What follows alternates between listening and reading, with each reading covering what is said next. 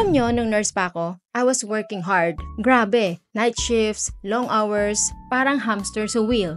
Feeling ko, I was doing everything right. Pero at the end of the day, halos napupunta lahat sa taxes yung kinikita ko.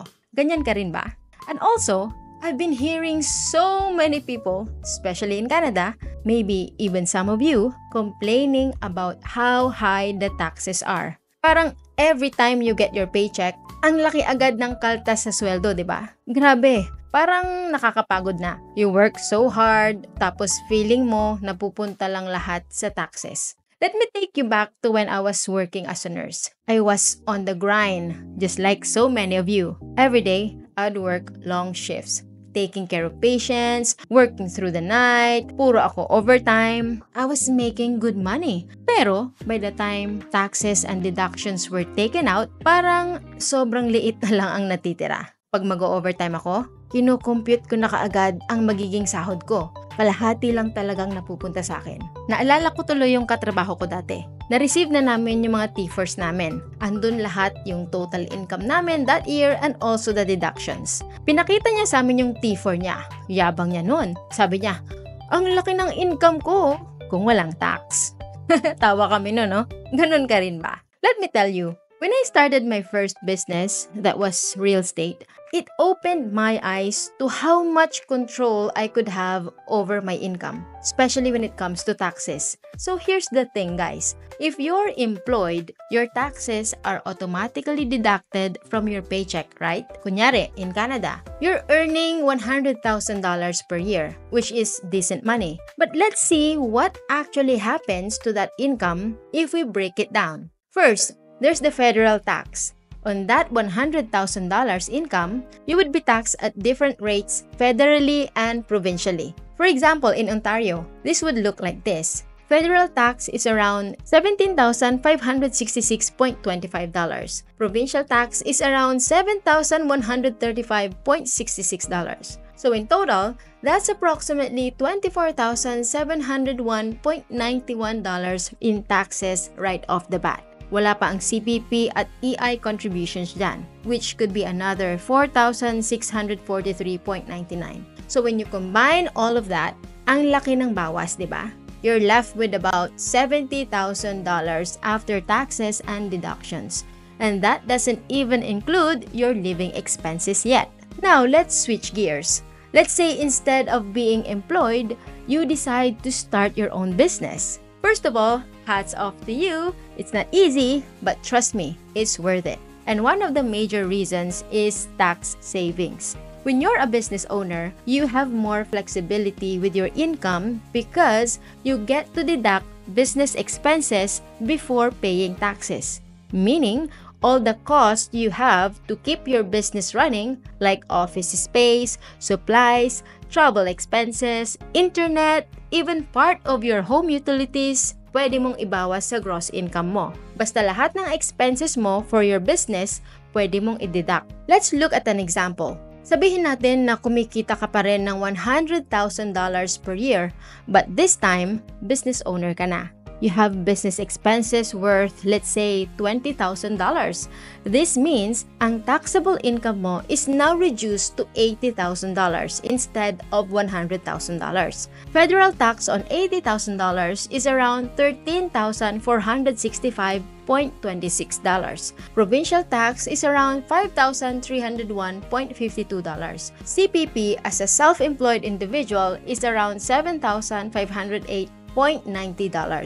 Ang total na babayaran mo sa tax and CPP is now around $26,275.68. Pero remember, you were able to write off those business expenses. So, technically, your effective tax rate went down. Compared to being employed, ang laki ng difference, right? That's around $3,000 in savings just from deducting your business expenses. And for that example, $20,000 lang ang binawas natin as business expense. Minsan, mas malaki pa dyan ang actual business expense, so mas bababa pa ang taxable income. And guys, that's just the beginning. But by the way, for my kababayans in the Philippines, the same idea applies. If you're employed, taxes are automatically deducted from your salary. But as a business owner, you can deduct business expenses and and potentially reduce your taxes just like in Canada. Here's where things get even more exciting. When I first started my online business, grabe ang daming gastos. Mga tools, website hosting, mga travel expenses for networking events, courses, mentorships. Pero you know what? Lahat ng yon naging business expense. I was able to deduct them, which lowered my taxable income, resulting in lower taxes. Let me give you an example. Nagpunta ako sa isang business masterclass sa States, and that cost me about $15,000 for the membership ticket, travel, and accommodation. I brought my whole family with me, including my mother-in-law. Nakakatawa kasi my second baby was only months old at that time, and my husband and I needed assistance with the kids, so we brought my mom-in-law. Just a side story since naalala ko siya. The event was held in a hotel, and during that time, I was still breastfeeding my baby boy. So every 2 hours or during break time, I would go back to our room to feed him. Sobrang impressed nila sa akin kasi not only did I bring my whole family from Canada to the States to learn, but also how dedicated I was, na I don't have any excuses. Sabi nga nila, di ba? Kung gusto, maraming paraan. So the majority of that expense, like the mastermind ticket, my travel and accommodation, not including my family's expenses of course, I was able to claim as a deduction. That's how powerful this is. Now, let's talk about the other amazing benefits of having a business besides tax savings. Kasi maraming benefits pa talaga when you take the leap to become a business owner.